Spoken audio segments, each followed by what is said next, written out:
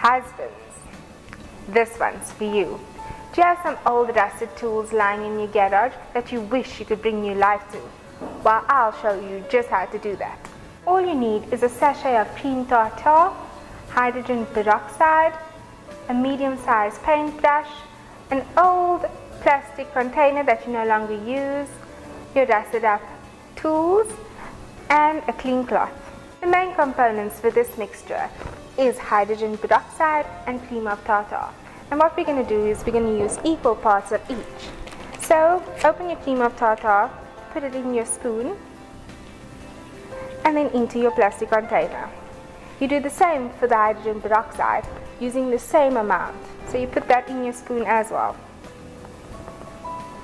Mix your cream of tartar into your hydrogen peroxide until the cream of tartar has dissolved. Place your tools onto the plastic bag and then start painting your solution onto the rusted bits. This is the end result. Your tool can go from this rusty old thing to this brand new looking tool.